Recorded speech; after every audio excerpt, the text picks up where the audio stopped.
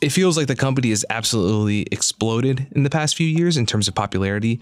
And that would match pretty closely the growth that the company has enjoyed. And I feel like the first time I saw a Yeti cooler was on someone's fishing boat a couple years ago. And at that point, it was still kind of something new and novel. And I actually got to check out the company's single brick and mortar location when I was in Austin this past March. And I was thinking to myself, like, holy cow, I didn't realize that they were at the point where they're opening physical stores. Didn't realize until doing the research for the show that there was their single location, but we'll get more into that later. But at this point, you see the Yeti logo on a pretty regular basis, even living in an area like DC. And I was rummaging through my brother's kitchen looking for something last week, and boom, right there, I see a Yeti water bottle in the cabinet that belonged to my sister-in-law. So it really is growing its presence. This is a very interesting consumer business, and the growth, I think, is especially impressive given how focused its product portfolio is. So Roy and Ryan Siders founded the company in 2006 in Austin, Texas. And this started as a pretty niche cooler company marketed to avid hunters and anglers.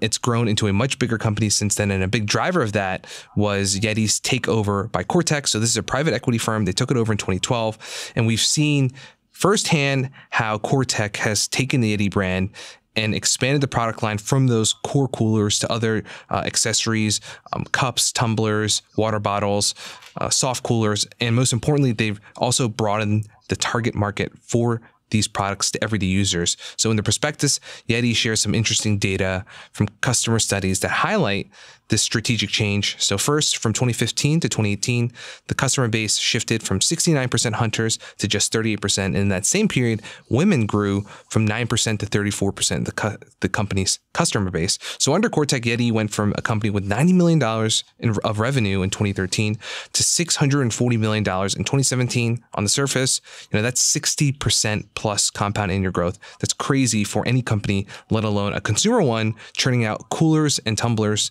But there are some also gray areas working through Yeti's recent results that we'll get to. I'll pass the baton to you, Asit. Can you walk us through any key numbers that have stood out to you, and anything with profitability and other kind of longer term prospects? Where do you want to start?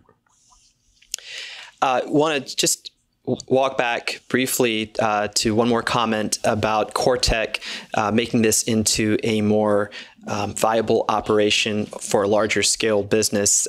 They also brought in more seasoned management. So the two Cedar brothers are still with the company. Roy Cedars owns 10%. Ryan Cedars owns 9%. And after this IPO, Cortex still retains a majority, 52% of shares. But they brought in a CEO, Matt Ranges, and more important to me, a new CFO this year, Paul Corbone. So those of you who are familiar with Dunkin' Donuts, he was their CFO and left to join this company. So leaving a great outfit like Dunkin', which itself is growing and coming to this, tells you something maybe of the opportunity. Well, let's dive into some top line numbers and talk through those. And then I think that'll frame a lot more of this discussion for us. We have from their prospectus the first 6 months of net sales. So this is about $342 million worth of sales. On that, the company has a gross profit of $158 million. All the way down to the net income line. Net income is $15.5 million. So just rough numbers, net profitability is about 5%. And this is a function of the product line that this company sells. We were talking before the show about one of the phrases in the prospectus, which mentions that Yeti has a product line from a $20 tumbler all the way up to its top of the line $1,300 Yeti cooler. So when you have such a wide variety of price points, listeners, you can sort of build in your head. You can sell more of those high-end products and up the margin, or you could sell the lower end products, which hurts your margin, but helps that revenue growth. And in fact, as we'll talk about later in the show, drinkware products are really leading sales for the company over the last year. So basically for me, one more point to mention about the financial statements. I talked about $15.5 million in net income.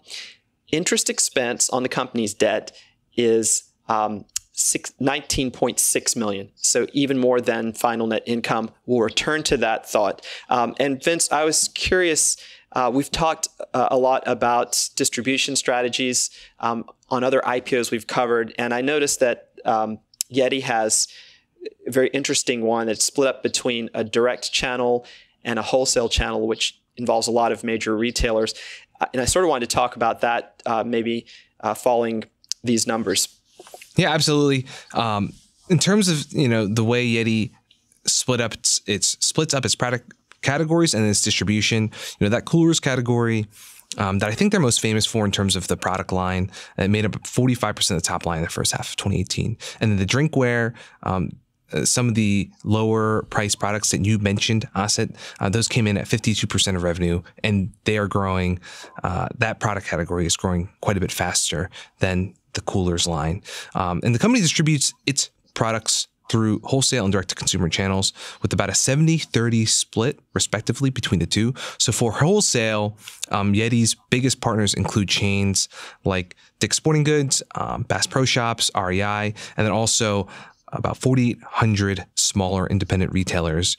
And then for the direct-to-consumer part of the business, so these include Yeti's own online stores. They also sell through Amazon and that flagship store location that they have in Texas.